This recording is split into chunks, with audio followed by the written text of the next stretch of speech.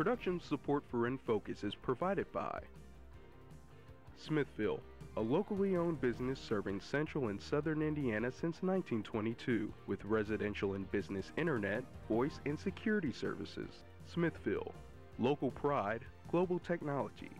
Information at smithville.net. Hoosiers for Higher Education, a statewide organization for the alumni and friends of Indiana University, dedicated to raising the awareness of the importance of higher education for Indiana citizens and the state's future. More information at 800-937-3448. Hoosier Energy, providing electricity for central and southern Indiana electric cooperatives and their member customers. Information at hepn.com. And by viewers like you. Thank you.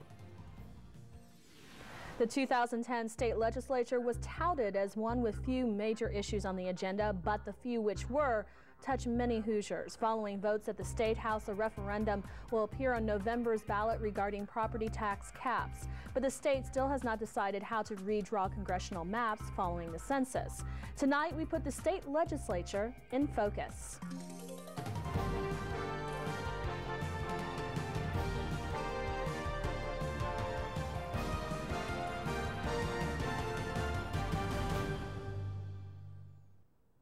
Hi, I'm Ann Shea, and tonight we welcome you to our March show. Our in-studio experts are standing by, ready to answer your questions, so email us at infocus@indiana.edu or give us a call at 1-800-987-9848.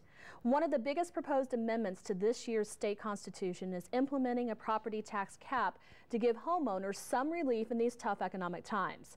But this proposed amendment also means critical cuts in funding for city government and public schools who rely on those tax dollars. Here's more on what this legislation means for Indiana. The Indiana General Assembly entered the 2010 legislative session with only a few large goals in mind, among them deciding on a process for redistricting in the state and votes on putting property tax caps into the state constitution.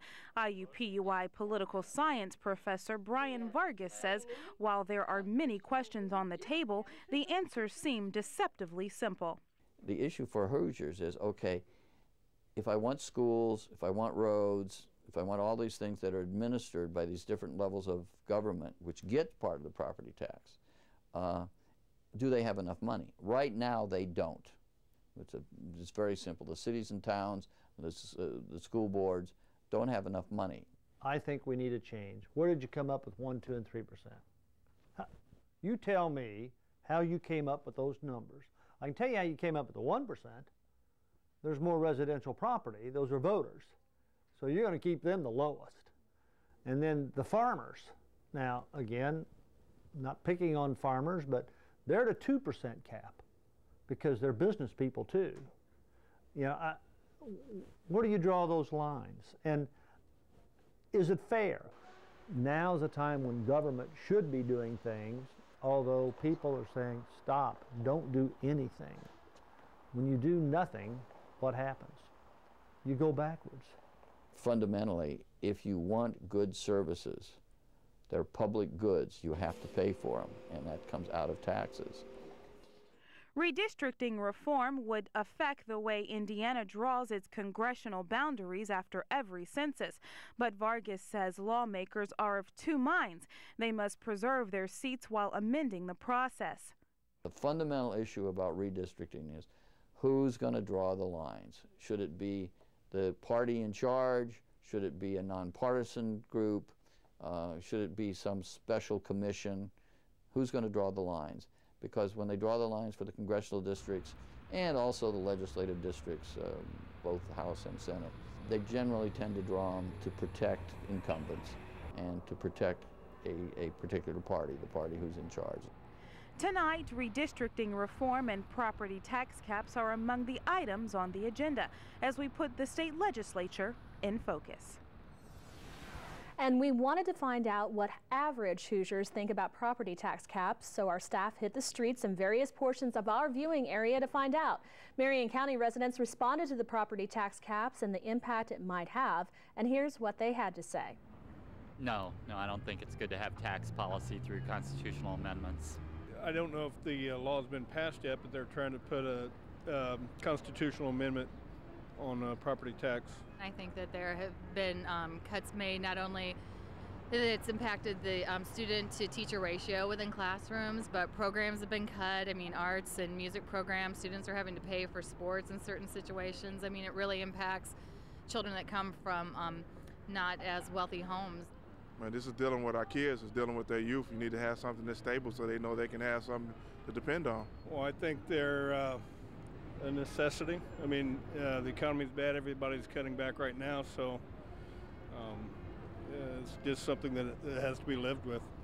It doesn't matter to me where it's funded. I think education needs to be funded, and I also think that all of the extracurricular, the music, your PE, your sports, all need to be involved in. I mean, you know, we need to pay for that. Good evening, I'm Stan Jastrzebski. We'll talk about those issues with Brian Vargas. He's an IUPUI political science professor. Thanks for being here. My pleasure. You've been watching the state legislature for a long time. Talk about the significance, first of all, of the property tax discussion that went on during this legislative session. Well, the issue this time was really very simple. It was whether they were going to put a cap on property taxes and how they're going to write the constitutional amendment, because it absolutely has to be voted on eventually by the public. It will be coming up, and what they were fighting about mostly this time was just the wording. And it's fairly simple and very straightforward. It would be 1% for residences, 2% for like rental properties and agricultural land, 3% for others, businesses, so, and personal property. And so there are a lot of people who are saying that the approval of this by voter referendum on the November ballot is a foregone conclusion. Do you believe that to be true? I'll be surprised if it's not approved, because the situation is such that even though people can point to, as the people that you interviewed and we just saw, could point to things in their school district, for example, and it's gotten even worse since then, the number of teachers that have been cut out, the number of programs, that still there's enough people in this state that see taxes as bad. I mean, they see everything as waste. They don't realize that compared to other industrial democracies in the world, our tax rate is like half that of some of the other ones. Our state per capita burden is, as I recall, somewhere in the area of 23rd or something like that. And it's because this is basically a fiscally conservative state. And so talk to me then about what you think the motivation for a large majority of lawmakers to vote for putting this on a referendum was. Why would legislators who ostensibly have all of this information about Indiana's tax burden go for such a move? Well, they were all impressed. First, remember, they meet in Indianapolis, and they were all impressed when now Mayor Ballard just beat Mayor Peterson, who outspent him 30-1 and was considered a very popular mayor. But he built the stadium for the Colts. He built a cultural trail, a number of other things. And property taxes, remember there'd been the law case up in Lake County that really said we have to assess them much more equally according to our Constitution. And there's been that spike in 2005, 2006.